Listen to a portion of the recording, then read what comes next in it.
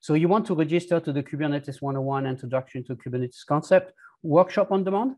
If you don't want to do that now and you prefer to follow what we are doing on my shared screen, that's okay too.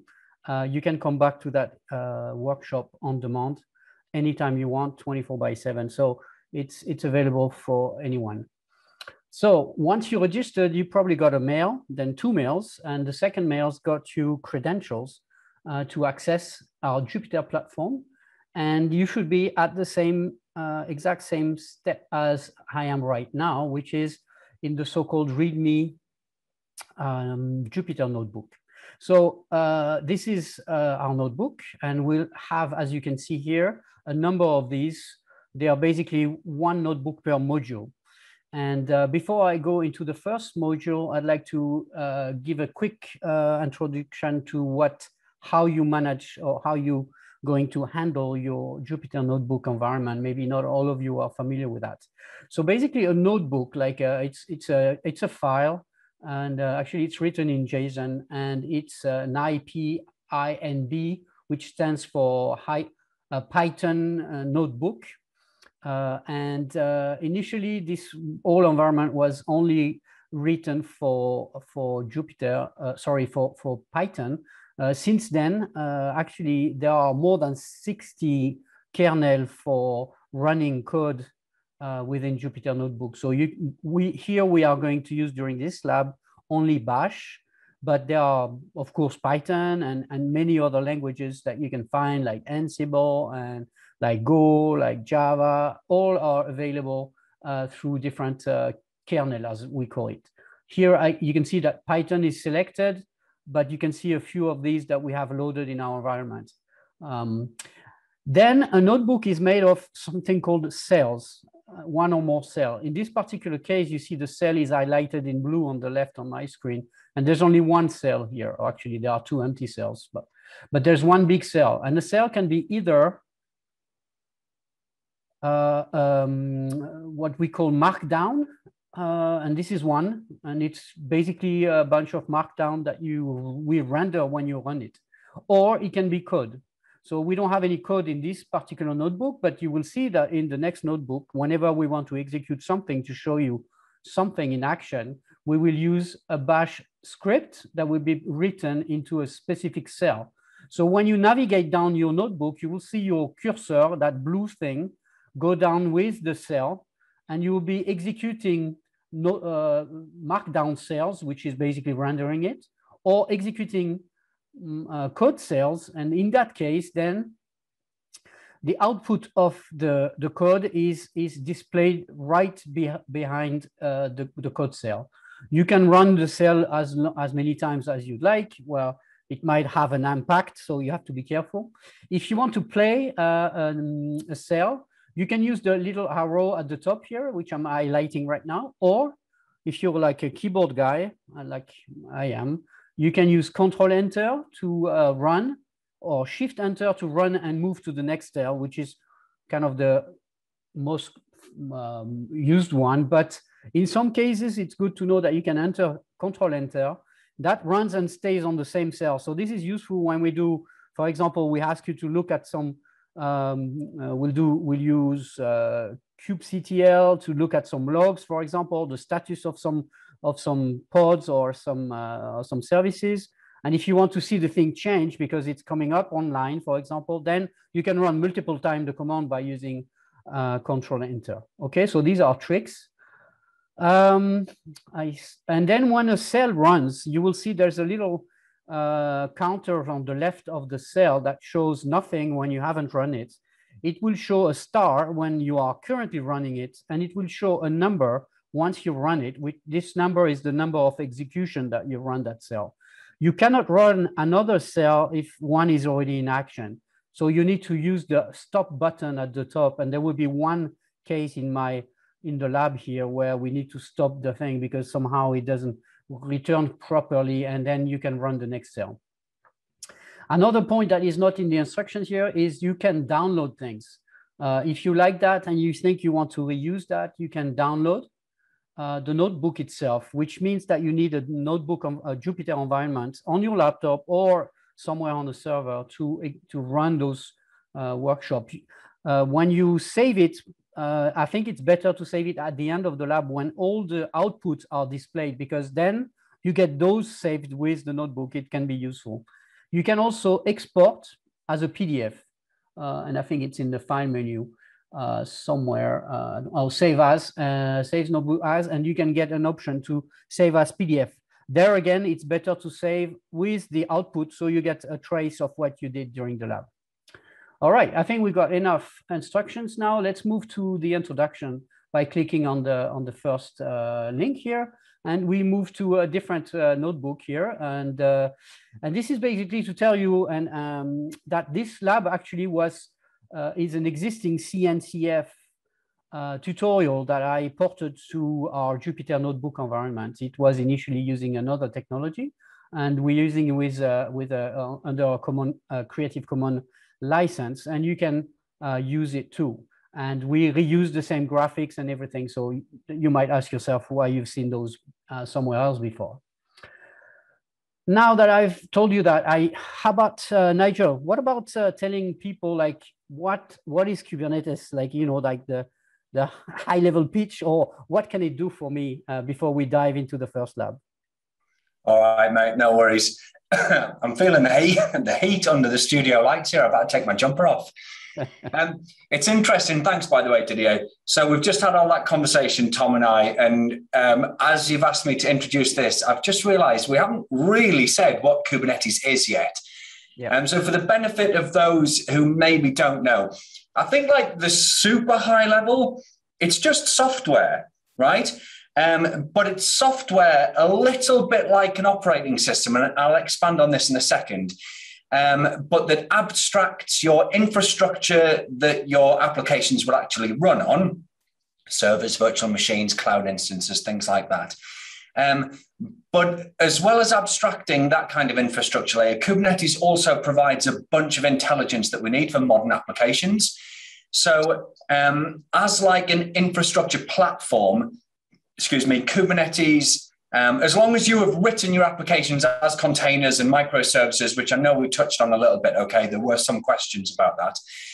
But as long as you write your applications as containerized microservices, then Kubernetes will bring to your applications fundamental things that you need in the business world today, like self-healing.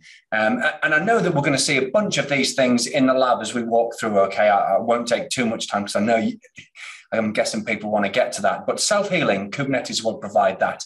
The ability to scale, the ability to perform rolling updates and rollbacks, which again, I know we've got in the labs. So all of that kind of stuff. So Kubernetes, it's software that we install on servers, virtual machines, cloud instances, and then we run our microservices applications on that Kubernetes software, and Kubernetes provides all of the advanced features and things that we want for modern applications. I don't really want to say too much more than that, Didier, because I know that we are going to look at some of those things in a little bit more detail. So maybe if I hand back to you, we crack on with the labs a bit, and I will flesh things out, you know, as we get to look at the deployments part of the lab. We'll talk about that. Yeah, just before you take it though, Didier, just keep those questions coming. While Didier's talking, while you're doing the labs, I'm around to answer questions. We've got other people in the background as well. So keep the questions coming, yeah? Yeah. And before we go to the first lab, let me bring up a little poll, because we told you what Kubernetes is, but we'd like to know what's your level of knowledge right now. And we have a quick poll that we'd like to actually run. So you can tell us what you do. And in the second question, what's your level of expertise with Kubernetes right now? We know this is a one-on-one talk, so but we might have somebody that practically invented it. And we'd like to know also what is your what best describe your work with Kubernetes. We just leave that for just a second while I'll explain that we have 6 modules in this lab. And the first module is really about exploring our cluster. We will not be creating a cluster. It's already created for you, but we just look at you know, the nodes and some of the command that we'll be using. And then it's really all about really the key function of Kubernetes, which is to basically deploy and manage application at scale. And so we'll do that with a very basic application that is a small Docker container application. And we will use that and we'll deploy it in module 2. We'll explore some of the concept of deployment in module 3. Then we have to, there's a lot of networking around Kubernetes, you know, it's pretty secure by design. So you need to expose only things that you need once it's available before people can get to it. So we'll talk about that in module 4. And then we'll talk about, and this is a great feature of Kubernetes as well, which is scaling. And we'll show you how you scale basically in a rolling upgrade mode our application to multiple pods and nodes. And finally, we'll do a rolling upgrade of the application to a newer version, which is also a very popular use case where Kubernetes actually shine. So let's, I guess you got a chance to answer the poll. I'm going to close it now and share the result just so everyone sees what we have here. But we have a mix of people. That's kind of okay. So we have people that are not sure how to pronounce it. So I'm not sure I pronounce it right, but we say Kubernetes. And then they're not using it, but they have plans to use it. So I think that's perfect. So let's continue with that first lab. I don't know how many of you have selected to run the labs. I can't see that right now. Actually, I can take a look. We have a quite nice monitor here to take a look at our infrastructure. So we see that right now we have about 19 people that are running an environment. So that's cool. So let's move on to module 1. Maybe before we move on to the lab itself, let's as I said, this cluster is already built for us, and it's actually managed, and we'll show that very briefly in one of the lab. It's managed by Ezmeral container platform. But do you want to, Nigel, say a few words about what makes a cluster, what's a master, and what type of nodes you have in a cluster? Sure. Yeah. So I think I was going to mention it a little bit later on as well, but that's fine. So I talked about Kubernetes being software that we install on servers or VMs or cloud instances or whatever. When you do that, you're building a cluster, which at the end of the day, it's just a bunch of machines that all work together. Okay. Now, a Kubernetes cluster is comprised it's comprised of 2 different types of nodes: control plane nodes that we sometimes call masters, and then worker nodes. So the control plane nodes are where the intelligence of Kubernetes resides, things that will enable your applications to self-heal and scale and rolling updates and stuff. All of that intelligence exists on the control plane. Then the worker nodes are where you run your business applications. And of course, you need to make sure that the control plane nodes and the worker nodes really have to be spec'd so that they can cope with the demands of your applications and things like that. We may come to it a little bit more in some of the later labs, Didier, but I think probably for now that's enough. So you install Kubernetes on a bunch of machines. They form into a cluster of machines that work together. They can be VMs, cloud instances, physical servers in your on-premises data center if you need them to be, and they're where you run your applications. And of course, the important bit is Kubernetes provides that intelligence of the self-healing and scaling and all of that jazz, yeah? Yeah, perfect. Okay, yeah, I was going to say they can run on VMs, they can run on physical nodes, they can run in the cloud, they can run on premises. It's, as Nigel said, it's software. And in our particular case, it runs on physical hardware, and but it frankly doesn't make any difference here. So let's go and do the first lab, which we won't create the cluster, but we'll explore our cluster. Before we can get access to the cluster, we need to actually log in and identify. We'll use the student ID that you've been assigned. So you need to first run that cell. So this is the first thing that we'll run. You can see on the upper right corner, it's bash commands. So let's just run together this first command. So for the 19 people with an environment, you need to run the command with the arrow or with Shift Enter. Okay, we get a feedback as an output here because you see the echo here, and then we run the second command. So that's another Shift Enter for those who run with the keyboard. Now we got an environment which basically tell us what is our username, what is our user, and what is our tenant. There's a multi-tenant environment managed by Ezmeral in this environment. So we need to set exactly what we are, and we get a bunch of endpoints here which are not so important for the rest right now. But let's move on. The second thing is, and maybe you want to say something about that, Nigel, is say a few words about kubectl or kubectl and what it is and why people go crazy about this tool.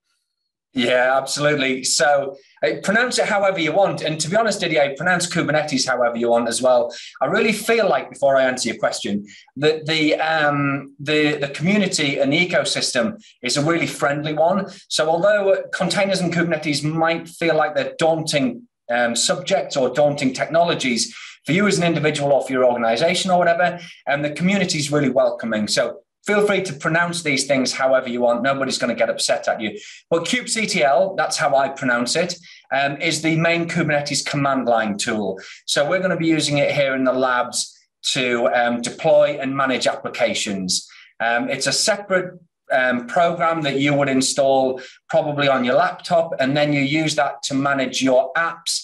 And kind of almost as well, sometimes manage your Kubernetes clusters as well. There are other command line tools that let you do more cluster management.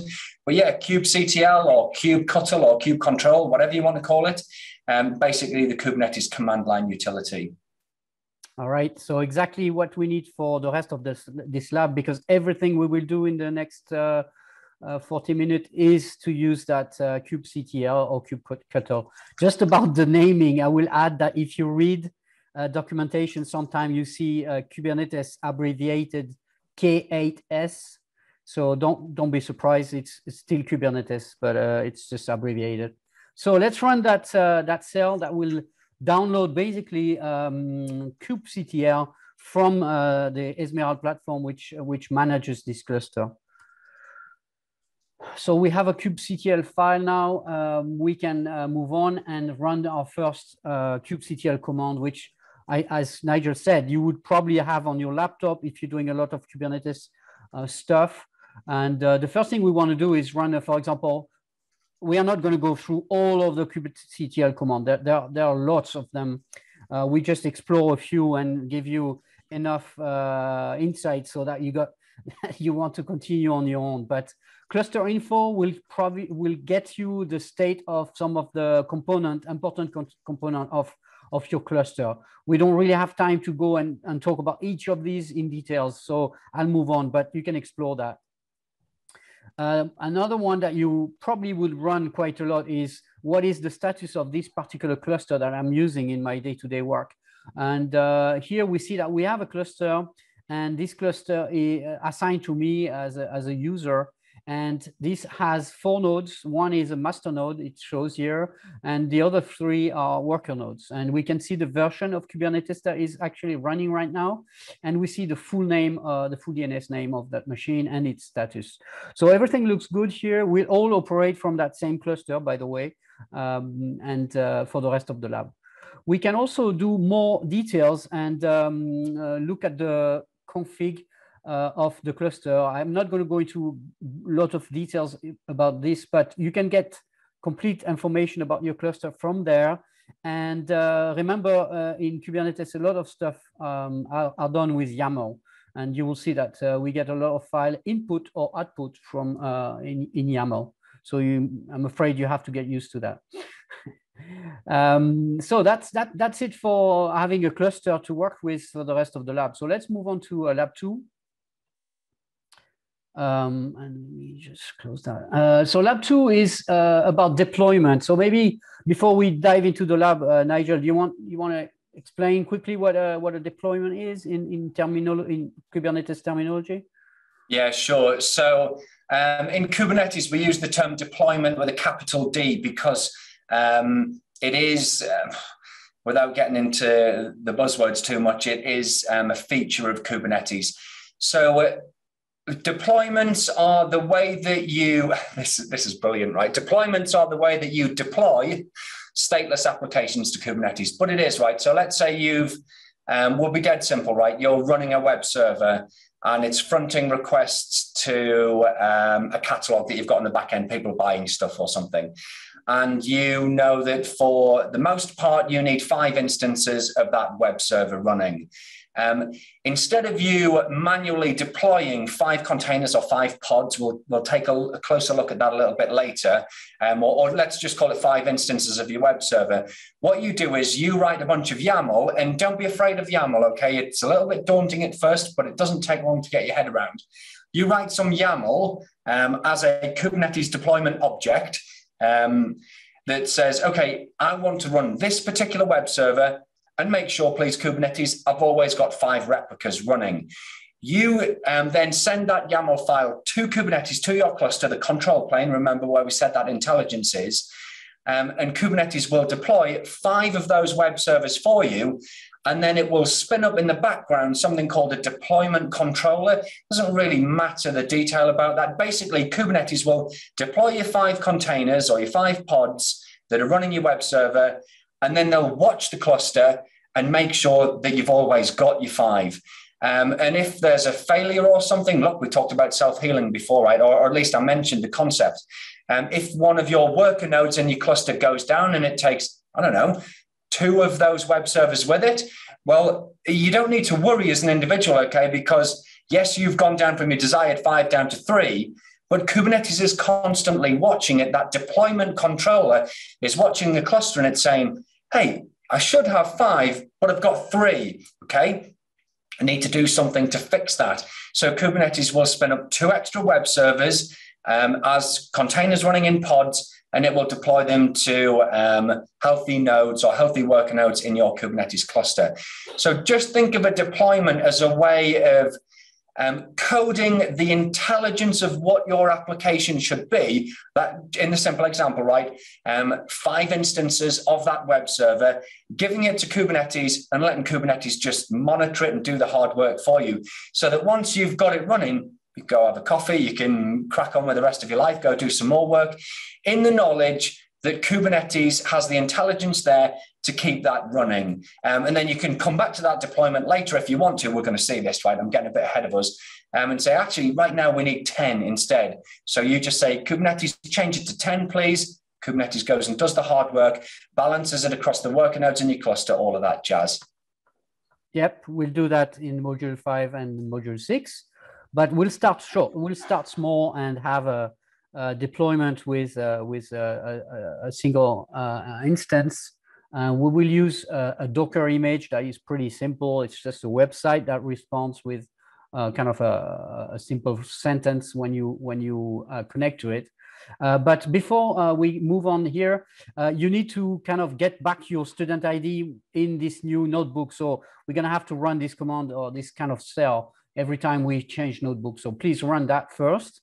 And once you get back to, okay, your cluster, we know we've got 4 nodes, but we can move on to that. So let's create our first deployment here. And you notice that we are talking about here an image. We talked about that earlier. We use Docker containers in that particular thing. And we use a Docker image called Kubernetes Bootcamp. And we use its V1 version. It's more than one available on the Docker Hub. You can use that on your own if you want. It's a publicly available Docker image. So let's run that. Okay, deployment was created. That was very quick, of course, because the image is small and probably the Docker container is also cached on this particular host. But let's move on now. Yep. Can I just jump in just real quick, just to bring that into the context of what I was trying to explain before? So we haven't done it with the YAML file here. We're just doing it on the command line. Same difference, really. We're basically saying to Kubernetes here, create me a deployment that is one, this is going to be a web server, right? So like I said, it might be 5 web servers. Because we haven't specified the replica count, and I know we've got it in the notes here that you can specify the number of replicas. Basically, we're saying to Kubernetes, deploy me 1 instance of the web server that's defined inside of the Kubernetes Bootcamp V1 image. And the important thing is that Kubernetes keeps those instructions that we've given it as like our record of intent or our desired state. so that if our node did fail or the pod itself failed in the future, Kubernetes would know I need one, maybe it's gone down to 0, and it would bring it back up to fix it. So that simple command there is actually telling Kubernetes quite a lot. I hope you don't mind that, Didier. No, it's fine. It's fine. Actually, it's right what you said about YAML. In Kubernetes, there's always multiple ways to do things. You can do it with a YAML file that gives the instructions of what you are creating, what you're doing, or you can do it from the command line. And you can move from one to the other in that sense that if I want, I can get back as a YAML file the instructions that I use for that command line here if I want to, maybe to remember it for next time or something like that. So it's also possible. But here we use the command line. Good point. So let's take a look at the deployments here. So this is just because we didn't want to mix up things between the different students, but I realized that you don't see the headers of the columns here. So it's maybe a little stupid. But by the way, this gives you an opportunity to tell you that you can change things in those cells, or you can cut and paste a cell using those two buttons here to try something else.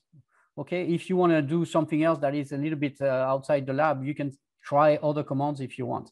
So let's try again with without the grep. So we get a chance to see that we got several users doing the lab at the same time. And we see finally what the heads of the columns are. I need to find a better way to filter. Basically, it tells you how many, and I can tell that student 1091 is the head of me. That's great. That's fun. We can see that how many nodes are, oh, sorry, how many pods in the deployment are, we haven't talked about pods, but bear with me, are available out of how many I was requesting, and we requested one, so, and one is available in most cases. But you see somebody here like 1091 is already requested 4, and 4 are available. So it gives you a chance to see the number of nodes compared to the desired state that Nigel was talking about. We also get a chance to see if it's up to date or not, and if it's available, and the date since it was started. So let's move on a little bit here. Okay, so we have that running. So what do we do with that now? Okay, we have that application, as we said, it's a web server. There are several ways we can show that it's running. The simplest one is to use the exec command. If you're familiar with Docker, it's very similar. It's basically talking to the container without the pod, within the pod, and running that command, which is basically give me what's on localhost port 8080. That's the website that we have in this container. So if I run that, I can see that the application is responding by hello Kubernetes bootcamp. Be ready for that, because we're going to use that many times. And it tells you which pod you're running on. So that's a pod number or pod name, and that's the version. It's a label that tells you which version of the container you're running right now. And we're going to use that for the next lab when we do upgrades. So let's move on for now.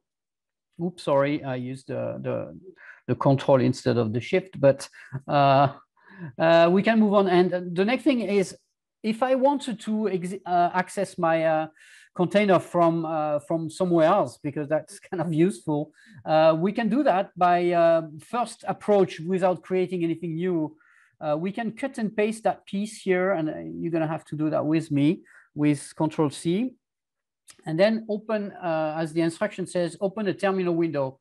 And to do that, you want to go to the plus sign here that opens up this kind of window here, and you got terminal in there. So now I have a terminal, and I can paste, oops, I can paste with the right button, which is Control V. Okay, let me do that again. I want to copy this and paste it here. And what we are doing here, oh, wow. Hold on. It's kind of basic, but I am having trouble with cut and paste, which it seems crazy. I was just going to say, does right clicking work? No, because it does copy of the entire cell. Yeah. So let me just see Control C, and yeah. Okay, so what we do here is retrieve our student ID, some information that we need, and then we create with kubectl what's called a port forward. So meaning that anything that gets to that website, or to that site, that host name, I will forward to my container. You wouldn't typically use that in a production environment, but you will use what we will see in the next tab when we expose the service. But this just gives you a chance to see the thing in action. So now it's like a tunnel that is open from localhost to the container. And if I run this now, you will see that I get the answer from the container again. If you didn't run that, you will get a timeout or something. Okay, so let's move on to module 3, and then we can talk about pods, because we actually used the pod in the background here when we created our first deployment. We haven't really said what a pod is. Do you want to take a crack at this, Nigel? Yeah, I will. Yeah, I just want to tell people as well, before I get into pods, that hideous long set of commands that Didier just copied and pasted there. Like when we get to talk about services in a minute, that there's ways that mean you'll never have to do stuff like that. That's just for purposes of this lab. But look, yeah, a pod. So I think the best way to explain a pod is to start at the very beginning. So because pods run applications, right? But if we start at the beginning of an application when a developer is writing source code, so when you work with containers and Kubernetes, the developer's job in writing the code for your application doesn't change. So containers and Kubernetes will work with pretty much any language out there. So you don't have to change your languages or anything like that. But the point is, your developer, or you as a developer, writes an application in your source code. You take that application code and any dependencies like library files and things like that, and you build that combination into something called a container image. It's quite popular to use the Docker tool set to build this image. Once you've built that image, you would probably then store it on a container registry somewhere, just a centralized location. That means you can pull it down to your different environments that you have, okay? But in order to run that container image on Kubernetes, you need to further wrap it in a construct called a pod. So basically, we've got 3 layers here. We've got your application source code and its dependencies. Those are packaged up as a container, but to run that container in Kubernetes, we've got to add another layer that's called a pod. So a pod is just a lightweight wrapper that lets you run that containerized application on Kubernetes. Now, the pod itself provides for your application, well, it provides a shared execution environment. So within the pod, there's like a network namespace, and that just means like an IP address and a set of network ports and things in a routing table, that kind of stuff. There's shared memory within inside of a pod, and there are shared volumes within inside of a pod. So the potential exists for you to, if you need to, like if you've, let's say, got a web server with another microservices application that's constantly pulling the latest content from somewhere and feeding it to that web server. If they need to be scheduled on the same node, the same work node or something like that, you can run those, both of those containers in, or so the web server would be a container and the helper pulling in the content would be another container. You can run those 2 containers inside of a single pod. They can share memory and volume so they can pass data between each other. I mean, we could go into advanced use cases like service meshes and things, put stuff like that in the questions if you want to, because I don't want to rob time here. But basically a pod, it's the smallest unit or the smallest executable unit on a Kubernetes cluster. So like I said, you take your application code, you package it as a container, and when you come to run it on Kubernetes, it just has to be wrapped in a lightweight pod. And then actually, let me just hear real quick, Didier. We've talked about deployments before where we may have wanted 5 web servers. That would be 5 pods. So when we define the deployment, if we did it on the command line like we just saw there, we would say -- replicas 5. And then Kubernetes is clever enough to deploy 5 copies of that particular pod across our cluster. And then, of course, remember, Kubernetes and the deployment controller is clever enough to know that we always want 5 of a specific version. If that ever changes for whatever reason, Kubernetes can fix it. Or if we want to change it, we're going to see this in a minute, maybe we want a new version. We just tell Kubernetes, roll the version on every one of those pods for us, please. We sit back, Kubernetes does the hard work. I hope that explains it. If you've got any particular questions still outstanding, while Didier's cracking on, just put them in the Q&A widget. and either myself or one of the SMEs that we've got on will try and answer. Thanks, Nigel. So I'll speed up a little bit on this too. So we get again our environment set up here for this notebook, which we just opened. We can see that we have our student 1082, that's me, currently running.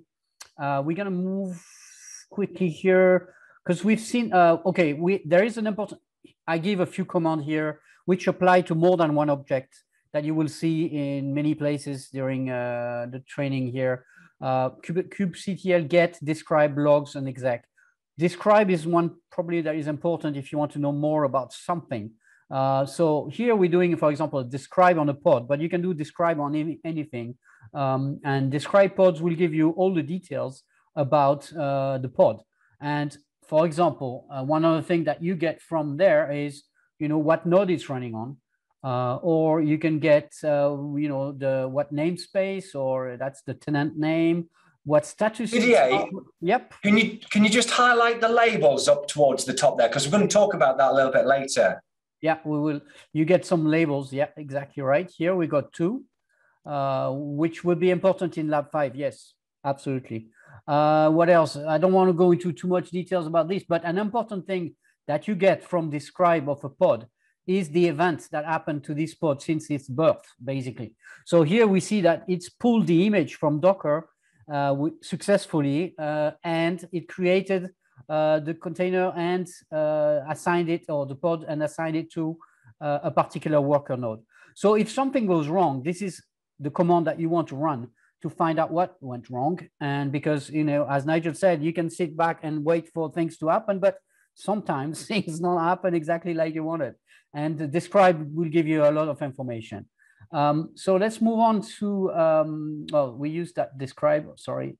Then we can go here. I'm going to skip this step here because it's just another way to call the container. It's just in a more complicated way where we talk about the API that is proxied by the node that hosts the container, the pod. So let's just ignore that. We basically are able to call the application again, but just bear with me for that one. Another way to get information about is to use logs, given a pod name, for example, and you'll get, this will give you the output of your, oops, there was a glitch in my video for some reason. This gives you the log, the output of your basically of your application. So this gives you a chance to troubleshoot again if something went wrong. We used exec before to call the application, but you can use exec to find out, what's the environment of my. It's very much like a Docker container. Find out what's the environment variable when on the container, or find out if you're running the latest version of the website that you think you're running, and to find out that you're not. Didier, sure. Don't go on yet. I just want to bring it back to something before you're ready to move to the next lab. Well, yes, please do. Can we just scroll back up to the kubectl describe pods output? I just want to see if there's something there. Right. Yeah. Okay, so kind of in the middle, I don't know if you can identify, it lists the containers that are running. Yep. So all the way down to the conditions, if you could highlight kind of that block, it's probably about 10 lines. So from conditions up to containers. Oh, okay. Thank you. Basically, just to recap, because I know this is quite a lot if you're really new to this, we've got a pod running. We've seen that with the kubectl get pods before. We saw 1 of 1, and some people had deployed, or one student at least had deployed 4 of 4. But those of you who have 1 pod running, that 1 pod is running this particular container here, and inside of that container is a web server that we've seen the output before. I think it was hello pod or whatever. So I just think it's important to conceptualize. We're describing the pod here, and then within that pod, there's 1 container, and within that container is the code and the dependencies for the web server application. I know we don't have a lot of time, Didier. I just wanted to point that out. Thank you. Yeah, no, that's important. That's really key, because as you said earlier, you couldn't be running more than 1 container. It's not the case here, but you could. All right, so let's move on to, before we move on, I'm asking you to stop the terminal stuff here. So if you want to run a Control-C here, that'd be great. So we don't have any side effect of that when we expose the application. So you want to say something about the services or the concept of services? Yeah, I'll be super quick. So I think when we've talked about pods, and especially in the context of that deployment controller, the intelligence to self-heal, to do rolling updates, to scale up and down. Obviously, when you're writing applications, the point of that application is for something else to consume it. So to connect to it and get something useful from it. Okay, we're running a simple web server, right? But the point of this is to be able to point a web browser or a curl session at that pod and get the text back. Now, if we've got failures going on in the environment and pods being replaced, if we're scaling up to meet demand and then scaling back down when demand is gone, if we're doing rolling updates, so when we do rolling updates, we actually replace the running pods with new pods. This basically means we've got pod churn or pods coming and going from the network all the time. And you can't write your clients or other parts of your application, or you don't want to write them, with the intelligence in to constantly be probing Kubernetes and saying, give me a list of available pods, please, Kubernetes, that are healthy and working so that I know I'm not connecting to one that I connected to 5 minutes ago, but it's been replaced because it's been updated or something. So in the world of pods, as we scale and self-heal and do updates and rollbacks, there's loads of stuff going on. Kubernetes provides an object called a service object that provides a stable network front to a bunch of these pods. So instead of connecting to individual pods, which might be here now, but not here in 5 minutes, you connect to the service, and the service is intelligent enough to always know which pods are running and healthy. And that'll do. That's another it's good explanation. It's yet another abstraction layer, basically, to isolate clients from what happens in underneath the cover. So basically here we want to expose the application publicly so people can, or clients can connect to it. So let's connect back to our environments. If you run get services now, because we haven't got any service under my use student ID, you get that error here. That's expected. So let's move on and say, okay, kubectl, I want to expose my pod here. And I will use a strategy. We won't talk about the other ones, but called node port. And let's do that. And if we run again the get service, you will see that we now have a service running. We have an IP address. And I can describe the same way I describe the pod, I can describe the service. We get a little less information, but we get what we need. You know, what is the type of service, what is the IP types here, and so on. So we get all the details we need. Sorry, I forgot to let me do that. Then we're going to find out by doing a little bit of calculation here what node name actually hosts the pod right now, because remember, it could run and Kubernetes decide that for you on any of the nodes. And we're going to connect to that node over the port that we have been assigned. So you see now we get this to work. It could work with any client.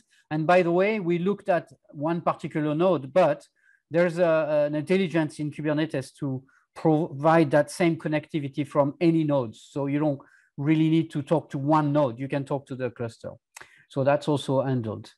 Do you want to say a few words about labels? We showed the labels, and we are about to use here a couple of labels. Do you want to just? Yeah. Sorry, Didier. So I'm typing an answer to a command in the Q&A. Just scroll back up real quick. Do we have an output for a describe service? We do. Okay, there we go. Right. So I think we pointed out earlier on that the pod that we did the describe on, well, it had two labels. One of them was system generated. One of them was a label that we applied to it. And those labels make it so that, well, actually, if we look at so the pod had labels, right? Then the service that we're looking at here has a selector. That's a label selector, okay? So it's looking for, not that one Didier, 2 rows down. So what we've done there, it's okay. So the service itself has a label so that we can potentially, in a management UI or something, group all of the different objects for this particular application. But here, what makes this service, this stable network endpoint, send network traffic to the correct pods, it's looking for all pods on the cluster that match its selector here. So any pod on the cluster that has app equals Kubernetes bootcamp and then Didier student ID, traffic hitting this service endpoint will go to any pod that has that label. So later on, if we scale it up, we'll add, I don't know, 5 pods. They'll all get that label, and the service will round robin network traffic across all 5 of those pods. And it allows real flexibility so that if we scale up or we scale down, Kubernetes is just looking constantly on the network, on the cluster, for all pods with that label. And as long as a pod has that label, it's going to get traffic from the service. And they're super simple labels and label selectors, but I cannot tell you how powerful they are. And yeah. I was going to say it's a very simple concept, but it's used widely and intensively by Kubernetes. So here, what we do is we run this describe command here, which you can see labels have been assigned here. And then we go and we use, so whenever in a Kubernetes command you want to use a label or you want to filter or flag by a label, there's, in most cases, it's -L for label. And so we can say get pods, but only with the one labeled this, or get the service with only this label. And you can label things manually if you want. For example, here we are adding a new label called version equal v1 in that pod. So that, remember, labels, very important. And you will see that, that label here. Okay, so I'm moving quick here because we need more stuff to finish the lab. Yeah, well, we can then use that for management, basically. So you can filter things on labels instead of finding out by pod ID or things like that. So let's move on to the scale up lab. So as you remember, we have only started with one pod right now. And what we're going to do now is maybe you want to introduce the notion of replica set. We haven't really talked about that much. Sure. Okay. So a replica set is just a behind the scenes object that a deployment, which we've talked a lot about, uses to manage the number of replicas of a particular pod that are deployed. So we won't directly interact with the replica set, but by interacting with the deployment, which we'll do by saying scale up the number of pods, the deployment object actually calls something else in the background called a replica set that does the hard work for it. Now, we're going to do this in a second. We've got people with multiple already. That's pretty cool. I just want to point out that what we're showing here is the basics, right? We're going to manually do it. Kubernetes has a bunch of auto-scalers as well, which you can program to say based on resource usage and things like that, that will scale up and down the number of pods that you have. I mean, Kubernetes even has auto-scalers that will scale not just pods, but also the nodes, so like the virtual machines or the cloud instances that the pods actually run on. So we'll do it pretty simple here, but there is auto-scaling technology available to you via Kubernetes as well. Good point. Here we're going to do it manually. We're going to say, okay, from 1, which we have currently, we're going to do 4 by using the -- replicas equal 4. So you want to run that command. It's scaled, so we can take a look at the deployment now. We see that we've got 2 out of 4 because it's currently building it, and now 4 out of 4. So now we've got desired state and current state are the same. And you can take a look here and see that the pods are all running. And if you notice here, they're all running on most are running on, we have 3 nodes and 4 pods. So they're running on different nodes. So Kubernetes is dispatching them on different nodes automatically. And we can look at describe again, and we get the information about what is the desired state, what is the total, what is available, what has been updated, the strategy type. All of these parameters can be changed. We will not change that, but you can. that's, I think, enough details for now. So let's go back and do a description of the service. We use that node port stuff. And let's see, has the value of the node port assigned? Yes, node port was assigned. Where is the node port? Right here. So basically what we can do is Didier, just real quick, just highlight the endpoints line underneath node port, because that's the IP addresses of the 4 pods that we now have running. Just wanted to point that out. Yep, yeah. So yeah, behind this node port, there is 4 node pods IP that are capable of handling that workload. And we will see that in just a second, because I think if I go to this cell, and if you use Shift Control Enter on this one, you will see that the take a look at this ID here. This is this is the pod ID. But if you Control Enter and run the thing multiple times, you see that it's switching between the different pods running on different nodes, and we're hitting a different one for every request of the curl command. So that's the ID. I will skip that because we're running out of time, but it was just to show you that a little bit of what Ezmeral Container Platform can do and show some of the stats. But well, you can do that on your own. By the way, you have the platform for 4 hours, even if the lab finishes in 5 minutes.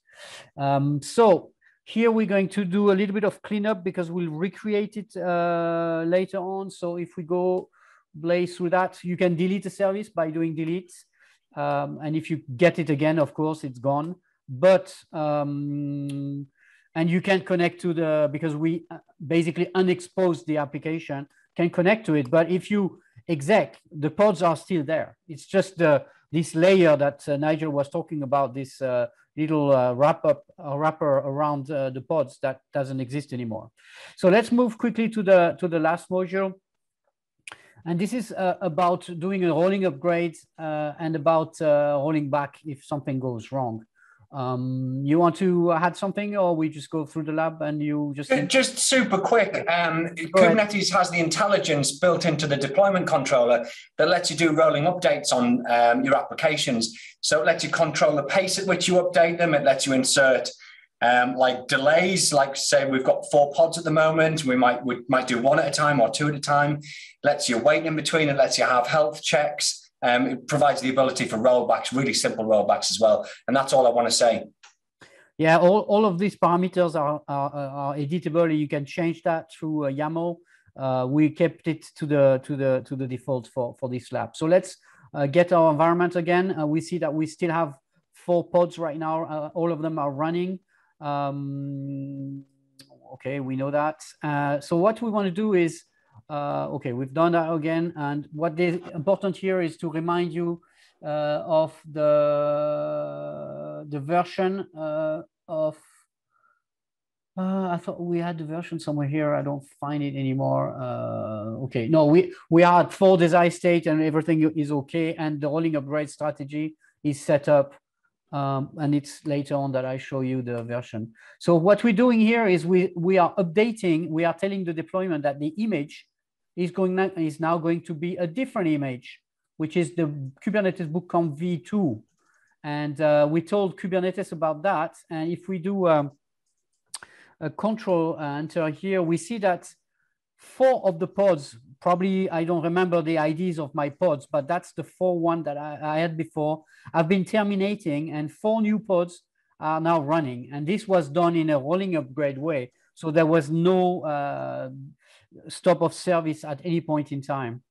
So if we continue with that, oops, sorry, I did that already.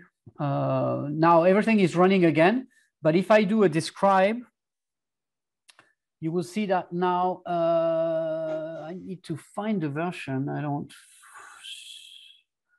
label. Oh, there we go. The annotation is revision is 2, but there was another one, I think, more obvious one. But we can see what happened also. We can see that it's scaled down and up, the old one and the new one. So you get all the information that you need from that stuff. Oh, there we go. I'm just blind. the image that I was looking for is now v2 of the application. Sorry about that. And if we expose that again, like we did in the lab 3, I think, and we call with curl our command again, you will see that we are now v2. So we get the information about the application in its v2 instance. All right, so let's,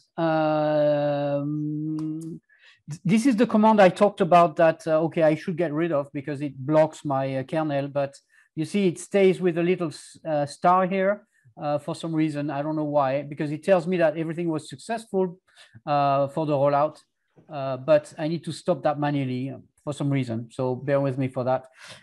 And we'll move on here. And we look at the rollout. We can look at the details of the 4 pods. We don't have, and we can see that all of them are running the newer version of the image. Okay, but let's take a look at when something goes wrong, because Nigel talked about that, because this happens automatically. So let's see, I'm setting an image now to version 10, because I've been told that, you know, there's this new version coming up, version 10. I should have been suspicious because after 2, there shouldn't be 10, but I do that. So I update the image with 10, and now we can look at the deployment, and we see we have only 3 out of 4. So what's happening here? Something is wrong. It's not the desired state that I expected. So if I take a look, you can see that there's a mess here because this pod was terminated because it took the first one to update to version 10. And then it tried to pull the image and it got like oh, image error, this image doesn't exist. So you basically got an error trying to pull a version 10, which doesn't exist. So you can get more details about what went wrong looking at the log. If you see here, failed to pull image v10, it basically not found. So that image doesn't exist, something is wrong. So what happens now is you can say, I want to undo that deployment.